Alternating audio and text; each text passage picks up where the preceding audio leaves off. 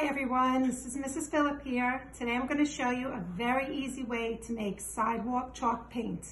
We need a few things to get started, so I'm going to show you the ingredients we're going to use. Some cornstarch, we need a cup, a spoon, a measuring cup, some food coloring, and some water. Okay, let's get started. The thing we need to do is measure our cornstarch. I have a half a cup measuring cup. I'm going to put it into my cornstarch. Now, when you're measuring, it's important to measure the correct amount. So use your spoon to carefully flatten the top.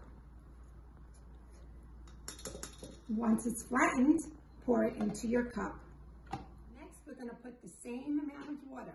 So if we use a half a cup of cornstarch, how much water are we going to need? That's right, a half a cup.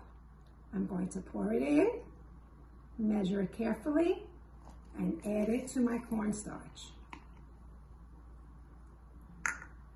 The next thing we need to do is make it a fun color. I'm going to use red, so you're going to pour a few drops of red inside.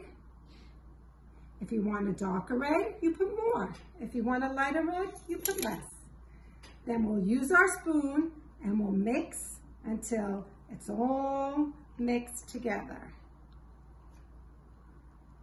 Decided to make all the colors of the rainbow. Let's say them together. Red, orange, yellow, green, blue, purple. Now the fun begins. Get your paintbrushes, take your chalk paint, and let's go outside and make a picture.